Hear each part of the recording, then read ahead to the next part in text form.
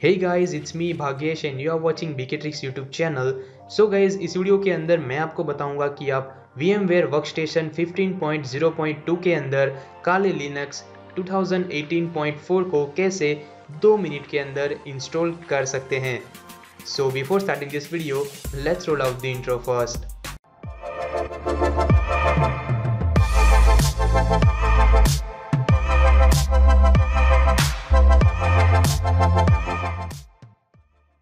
तो guys simply आपको video के डिस्क्रिप्शन में जाना है और जो लिंक आपको दी गई है वहां पे आपको क्लिक करना है. तो गाइस जैसे आप वीडियो के डिस्क्रिप्शन में दी गई लिंक के ऊपर क्लिक करते हैं तो आप यहां से इस तरह से वेबसाइट के ऊपर आ जाओगे और वेबसाइट पे से आप प्रोफेशनल वर्जन को बड़ी आसानी से विदाउट रजिस्ट्रेशन किए डाउनलोड कर सकते हैं. अगर आपको VMware को ऑफिशियली VMware की वेबसाइट से डाउनलोड करना है तो वहां पे आपको रजिस्ट्रेशन करना होगा, बट यहाँ पे मैंने जो वेबसाइट दी है वहां से आप डायरेक्टली 1 क्लिक में डाउनलोड कर सकते हैं. तो गाइज यहाँ से आप अपने चॉइस के अकॉर्डिंग इसे डाउनलोड कर सकते हैं. तो फिलहाल मैं यहाँ पे विंडोज 64 बिट को डाउनलोड करने वाला हूँ. तो गाइज इसका साइज अप्रोक्सीमेट 512 मेगाबाइट है, तो ये डिपेंड करता है आपकी इंटरनेट स्पीड के ऊपर. तो गाइज यहाँ पे आपने देखा कि ये मेरे अंदर डाउनलोड हो चुका है, तो ये आपकी इंटरनेट के ऊपर डिपेंड करता है. तो गाइज इसे डाउनलोड होने के बाद आपको यहाँ से इसे सिंपली ओपन करना है. सो गाइज यहाँ पे VMware को डाउनलोड करने के बाद हम डाउनलोड करेंगे काले लिनक्स को. तो काले लिनक्स की इमेज फाइल को डाउनलोड करने के लिए आपको काले लिनक्स की ऑफिशियल वेबसाइट पे चले जाना है. लिंक वीडियो के डिस्क्रिप्शन में है. तो वहाँ पे आपको नीचे बॉटम में आना है और आपको यहाँ से डायरेक्टली इमेज नहीं डाउनलोड करना है. आप जैसे कि यहाँ पे देख सकते हैं काले लिनक्स 64 बिट VMware के लिए एक अलग से आपको 7 zip फाइल देखने को मिल जाती है. तो आप सिंपली आपको पूरा एक प्रोजेक्ट मिल जाएगा, तो आपको उसे वहाँ से सिंपली VMware में जाके ओपन करना है. तो यहाँ पे आपको एक रेडीमेड इंस्टॉल हुआ VMware के अंदर काले लिनक्स देखने को मिल जाता है. तो सिंपली आपको यहाँ पे अपनी चॉइस के अकॉर्डिंग 64 बिट या तो 32 बिट को यहाँ पे चूज करना है. तो मैं 64 बिट को चूज करूंगा. तो ऑफेंसिव सिक्योरिटी डाउनलोड पेज के ऊपर चले जाना है. तो अगर आपको काले लिनक्स की VMware के लिए इमेजेस डाउनलोड करना है तो आप यहाँ पे क्लिक कर सकते हैं, या तो फिर अगर आप वर्चुअल बॉक्स यूज कर रहे हैं तो आप यहाँ पे क्लिक कर सकते हैं, बट हम यहाँ पे VMware को यूज में ले रहे हैं.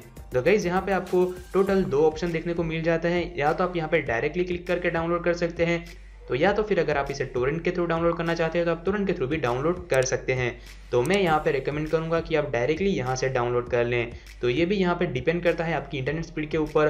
तो यहाँ पे टोटल इसका साइज है 2.5 गीगाबाइट. तो यहाँ पे ये डाउनलोड हो चुका है. तो डिपेंड करता है आपकी इंटरनेट स्पीड के ऊपर. तो गाइज यहाँ पे आप जैसे कि देख सकते हैं कि मैं काले लिनक्स की इमेज फाइल यहाँ पे डाउनलोड हो चुकी है. तो इसे आपको सिंपली राइट क्लिक करना है और यहाँ पे इसे एक्सट्रैक्ट करना है.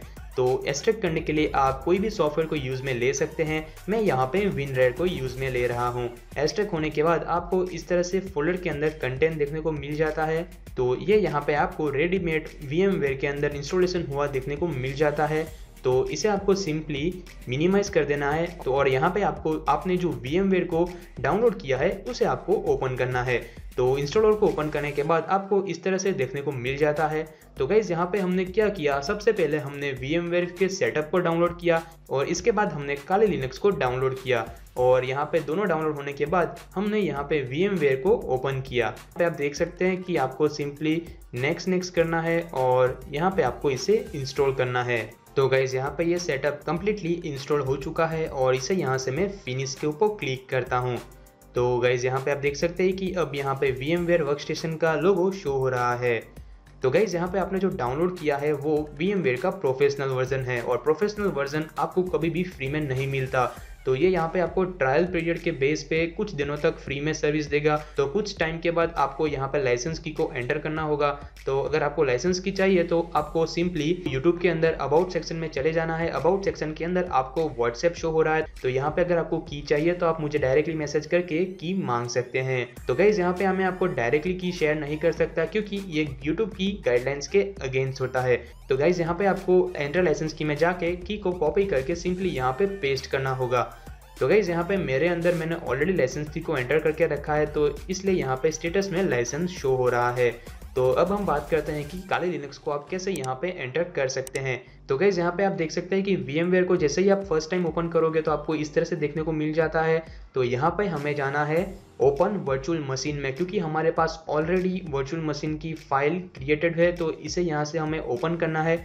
आपको चले जाना है जहाँ पे आपने काली लिनक्स फाइल को एक्सट्रैक्ट किया है। तो यहाँ पे जैसे ही आप फोल्डर के अंदर जाते हैं तो आपको .vmx एक्सटेंशन की फाइल देखने को मिल जाती है। तो इसे आपको यहाँ से सिलेक्ट करके ओपन करना है।